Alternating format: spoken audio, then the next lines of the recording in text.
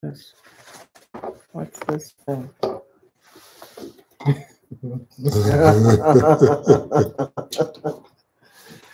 Oh my goodness. Hey there. Hey family, we're finally here. So I want to know if you can see us.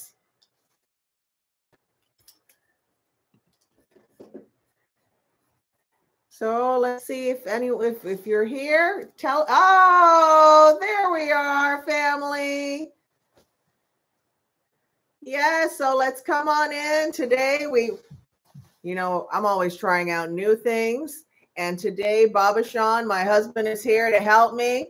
So we have been like, wait a second, we got to figure this out. So finally now we figured it out and we're here. Okay, let me be fair. So first of all, my name is Baba Sean. I'll properly introduce myself later. This is completely my fault. So I decided to try to do some of those fancy new gadgets. I got a nice little camera to be able to set up for this live for today. And she was like, I don't know, seems really last minute, but I decided to try. And so we're late. I'm going to definitely take the hit for this. We're doing great. So can you guys all hear us very well? Give me a thumbs up if you can hear us very clearly. If not, we'll move the mic a little closer to us. Oh my gosh. Oh, my family's coming in. Oh my God. It's so good to see you all. This is fantastic. Wait, hold on. I've always wanted to do this.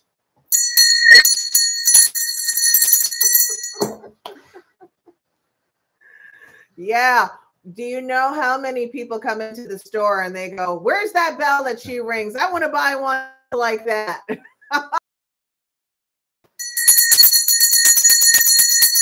right, let's come in. Today's going to be a wonderful chat. How many times have you guys ever seen us do a live Saturday? So I'm testing out different times, but this live is really special today.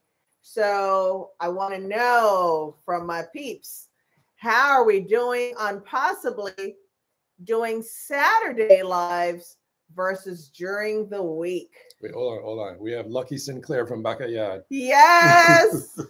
We're going to shout people out from where they are. You can shout them out today if you want. Oh, I'm here for the ride. So I just want to say hello, everybody. It's really good to see you all. Welcome. We bring greetings from this part of the United States, but we're very happy to see people here from all over the world. Oh, wow. Very nice. So we've got Pennsylvania in the house, Sherry. We've got G Little from Detroit. We shouted out Jamaican people earlier. Let's see who we got. Got Jersey, Deborah from Jersey, Evelyn from Chicago, Ming from Newark. Shout out, shout out, shout out. All my people from New Orleans, Georgia, Jersey, New Mexico, Charlotte, Ohio. Oh, the BX. Okay, hey, I see you. Up here from the Bronx. We've got also my St. Croix people. Woohoo! So you guys, I grew up on St. Croix in the United States Virgin Islands. What? Panama. There's your Panama people. Oh, okay, lo que es. What's going on? Oh, Wapages Falls. I hear you. We've got Colombia, New Orleans, St. Louis. Love you all. All right. So today we're going to have like a giving up your people again. Yo, Sasha, I see you up in the house. Look, we have Colombia. Marcy from Colombia. Yes, we want to come visit Colombia. One of the places on my bucket list. Wow. And we've got Georgia. Just our touch. So today I thought we could really share. I think that Saturdays is starting to look good. Let's see if we get a fair amount of people in by the time we're finished this live today, to see if Saturdays is a good day to do a live, just because I like to mix it up. Oh, India. There you got an India person. Hey, what's good? So we wanted to just kind of share some things that we're doing here in Newark, especially for those of you who are not in this area. And oftentimes I hear people saying, oh, well, Lemmy, I wish I was in the area. I wish I could participate. I wish I could come and visit the Botanica. And of course, you're all welcome to come and visit the Botanica. We have people who come from out of town all the time. And I have a new wall for all of you to take pictures and selfies. So can't wait to see you. Can't wait to see your pictures, and tag us. Also tag us when you go online, when you come to the store and take pictures. I've got a great thing coming up for all of you. I want to start doing your stories with you around when you buy products and you do your work. So all my witchy people and all my spiritualists, we're going to have this whole big thing with all of you participating with us. So hopefully I'm not going to give any other people any ideas, but we're going to be first with this. So today I thought we could share again some of the things that we're doing locally and invite you to participate and to be a part of this. There are not a lot of Botanicas, much less spiritual businesses, that do some of the things that we do. And of course, they do some things that we don't do as well. So, but it's a good opportunity to share, because sometimes when we're on YouTube, it's just giving information, but not really as interactive. And so I don't do lives every week, but I like them to be juicy when I do them. And I just wanted to share with one person who's listening from our team. Please put on Instagram and Facebook that we are live now on YouTube. I'd really appreciate that if you could do that for us. Oh, wait. I see St. Lucia. I see Virginia. And I see Utah. All right. Love all the respect we're getting from different places in the world. So I wanted to start kind of break the ice a little bit while we're here, while we're waiting for a few more people to come in. And while I kind of organize myself, if you want to kind of talk a little bit before I Sure, I might as well do some talking. So yeah. You'd be surprised to know that I'm actually the talkative one in the relationship. My name is Sean. I am also a priest of Oshun, just like Elemi is. I'm also a Babalawo. And for those who don't know what that is, that's a priest of Orunmila. So I've been initiated for quite some time. And I've done a lot of work in the community to be able to help people as a result of working with Ifa. So what is Ifa? What's Orunmila? Let me just quickly explain. First, I want to greet you properly. Aburu, aboye, aboshishe, agboato, ashure, iwori, wufona, sodide. And for those who know, you understand. For those who don't know, let me just give a really simple summary. I just greeted you with a very simple blessing. I'm saying that now that we've met each other, I'm actually hoping for you that whatever you do, whatever sacrifice you do, may your sacrifice work. May your sacrifice go out in the world and bring what you're expecting. And may you give to people the same blessings that you just received from the universe. So that's a very high level translation of what I just said. It's a lot more than that, but I don't think there's enough time to talk about how the chicken went over the moon. And Babalawos, we tell stories. We have so many, the most amazing thing. And it usually involves some animal. It usually involves some wayward human, and it usually involves some money. But rather than tell you the details behind where that came from, the summary I think means the most. It's we need to do sacrifice, which is what we call Ebo. And when you sacrifice, you're paying attention to the universe by saying, I want to receive something, but in order to receive, I've got to give. So that's the first thing. And the second part is we need to make sure that the sacrifice we made manifested. So you're patient. We call that Iwasuru. And for those who are unfamiliar, the road to patience is very difficult to get to. So, but once you get there, and once you give yourself patience to let things work, to let things manifest, to be able to give as well as you receive, you then reach a point in Ifa, which we call Iwakwele. And Iwakwele is what? Good character. So Iwakwele comes when you have Iwasuru, patience. So be patient with yourself, be patient with us because we live this live, and let's be patient with the message that Elemi is about to call for us. So that was fantastic, this idea. So it doesn't make a difference whether or not you are in traditional spirituality or you are just a spiritual person, spiritual being in the world. This idea of Iwa having something that I think we all strive for at various times in our life, right? And we always know when we're not. Everybody knows that. Everybody knows when they're not having good versus having good character, right? But that's not a judgment. That's just a statement. And so in Yoruba faith, Ifa tradition, that we're both a part of. Hey, Germany. This idea of good character is really what the Yoruba people's tradition of Orisha veneration is really based on.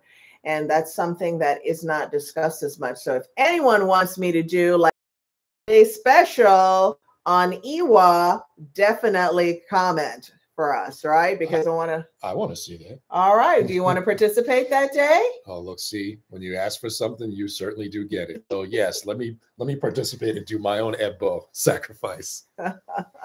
Hey, Reverend Boomy, Bodo Boy, what you say? Hey.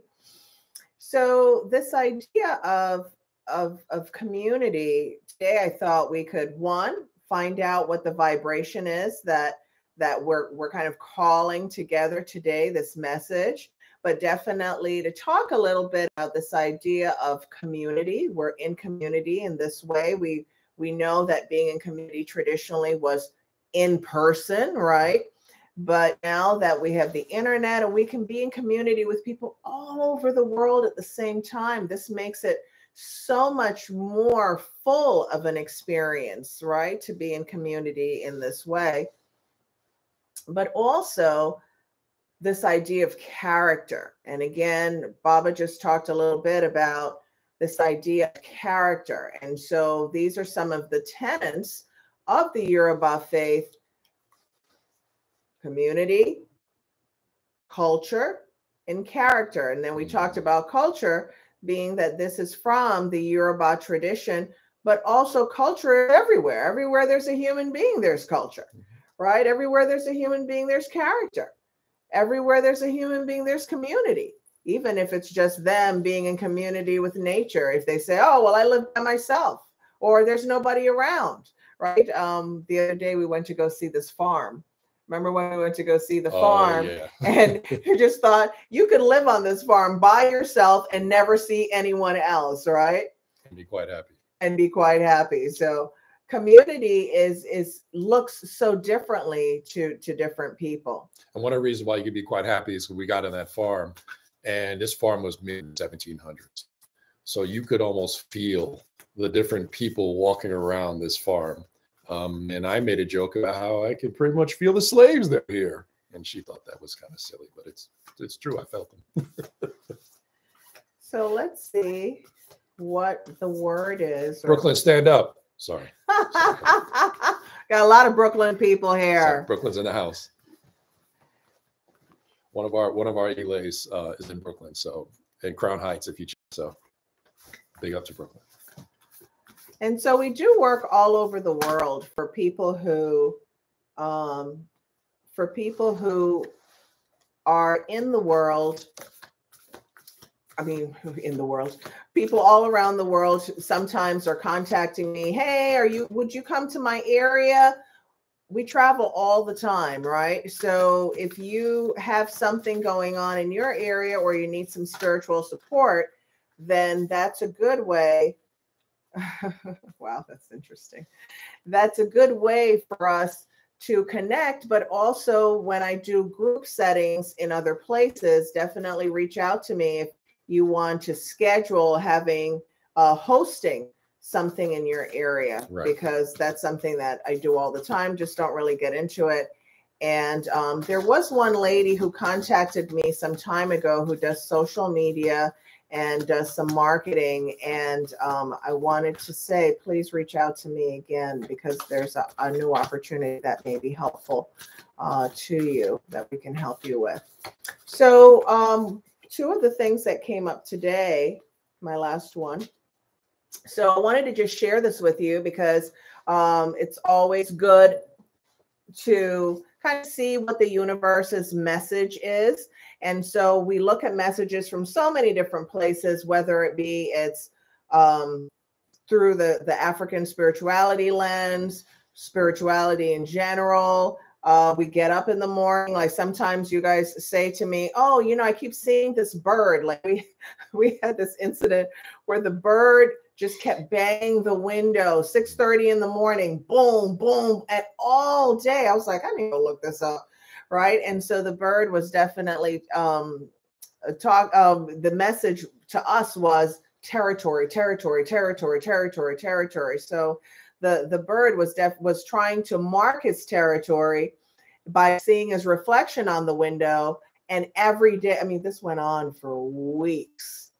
And so this idea of territory, I want to share and kind of bleed into this conversation a little bit, but I want to share with you some of the terms that just came up while we were sitting here, because again, remember the conversation today that I'd love us to participate in together is about community, character, and culture.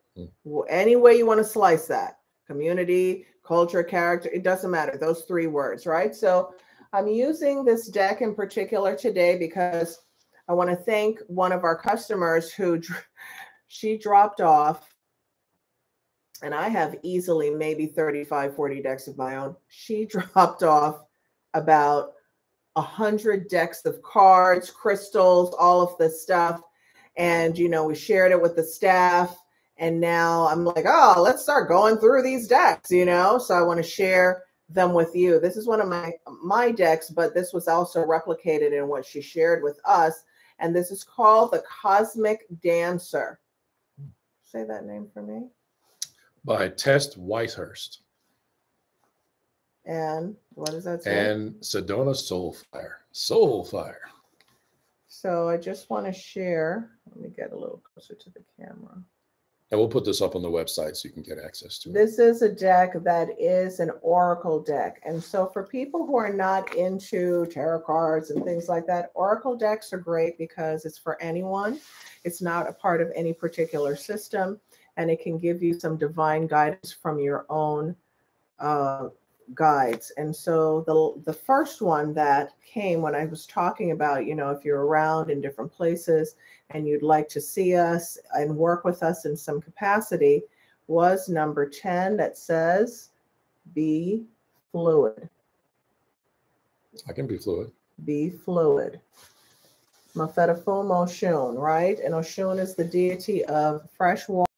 We have Yemoja of the ocean. We have this fluidity within our bodies, right? And fluidity in our mind. This idea of community is also fluid, right? That changes all the time depending on your age, where you live. What do you say to that? Yeah, absolutely. Also, it's this concept of not being rigid and to be open. One of the most important concepts we talk about constantly in Ifa. And just for those who are unaware, Orunmila is the Orisha. Orisha is pretty much aligned with an angel. And Orunmila is the angel that is responsible for manifesting the energy, which is known as Ifa. Ifa is the system, Orunmila is the Orisha. So when I talk about it interchangeably, you'll understand what I mean. So in Ifa, it's very important that you allow yourself to be open-minded, open approach. Because in order for you to be able, in fact, and one of the odus is just called Okana Sode. If you can at home, I want you to do this. When you see that odu, you should do this. Open your eyes up really wide. You hold your ears open, like you're opening up your ears, and you're doing this. And it's not saying you shouldn't talk at all. What it's saying is it's better at this point to be observant, whether you're looking to see what's going on, to listen very closely, and to not talk as much. Because, of course, when you're talking, it prevents you from listening very well. So that's part of this openness. So when I see that on the card, what it tells me is that this is probably a good time for you to be able to be fluid with your interpretation of what's going on around you. You know, it might be time for you to receive a little bit more, or it might be time for you to give. Some of us really sit on our blessings and we don't really give when we really could, where people could benefit from our wisdom. where people can benefit from our fortitude, where people can benefit from our intention. And one of my favorite phrases that this woman tells me is intention is the essence of magic. And so when I hear that card, it tells me you need to figure out, should I be giving more right now or should I be receiving more? And that process of doing a little bit of both is where the fluidity comes from. So let's see. There are a couple juicy comments. People are loving your breakdown. He says, LOL.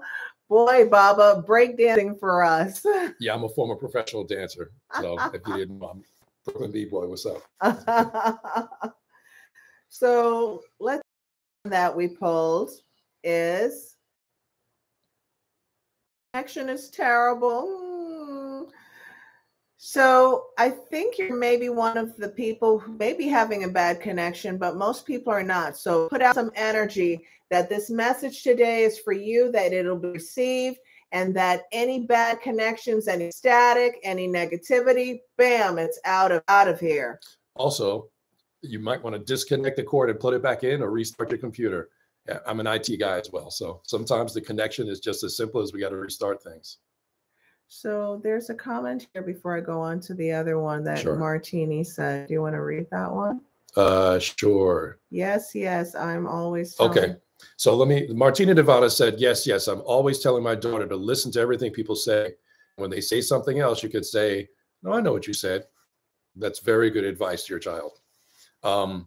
Especially to a child, because oftentimes they're supposed to be seen and not heard, and, they can't possibly know as much. Let's not forget something. Our children are the ones that have really come back from the universe a lot more recently than we did. And when they come, they bring messages. In fact, one of the prayers we generally say when we do an ebo or a sacrifice is we ask that the ebo is raised by Eshu, the deity of communication, to bring it to Olodumare, to God, to be able to bring the blessing you're praying for. But that's not the only thing we're praying for. We're also praying for an Oshetura, Wani Chogbe. And Oshetura is how it goes back down. We're praying that it actually comes back, brings the information back down from Olodumare, from God, the response to your blessing. Well, guess where that blessing travels besides Eshu? The human being that it travels on? Our kids, our children. They're the ones that are most innocent. They're the ones that are really closest to listening to the magic and wonder of what's going on in the world. And so we need to be able to sometimes realize that they actually have some wisdom that they can share with us, even though we may have experience. So make sure that I love that comment you made, Martini. So here's another one. I pulled 3 cards, and the first one was number 10, and this one is number 35 in this particular deck. And it says, and I'm dying to hear what your comments are for this one. It says, summon the rain. Summon the rain, right? So I just want to kind of point this out before I go on. What is this right here? Don't worry about it. Okay. We're all good. The IT person. So when we hear this idea of summoning the rain, I want to share something with all of you. One of the reasons why we're on this live today is very specifically for an event that we're working on and that we're having next weekend here in Newark. And we're going to talk a little bit about the event in a minute, but this idea of summoning the rain, I don't know if any of you have been on my social media where I start giving, Spirit has just moved me to give these different lines about how to help and empower yourself and these different messages.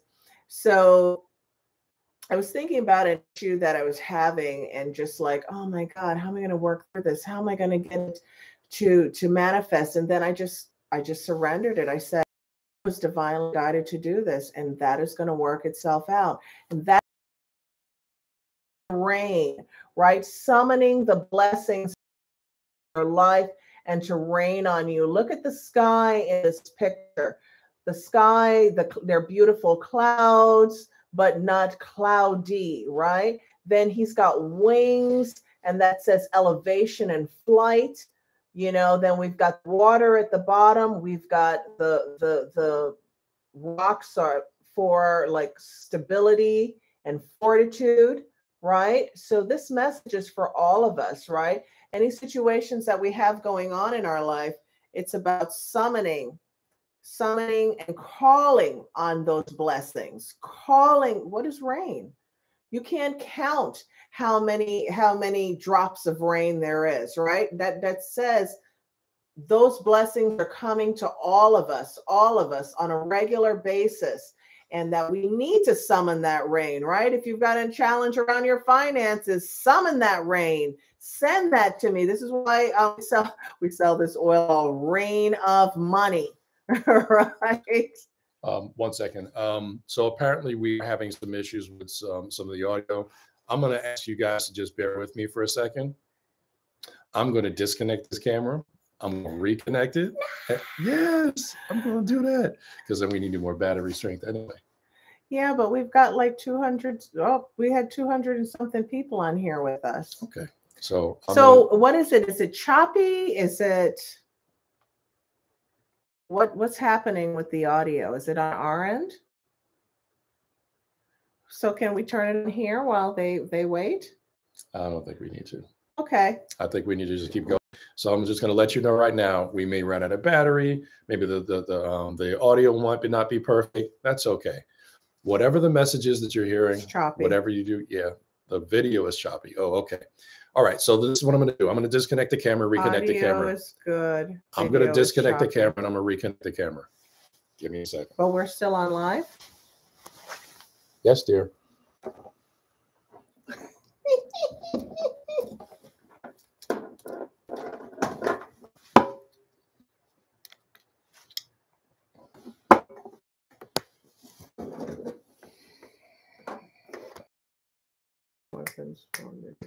Will work itself out.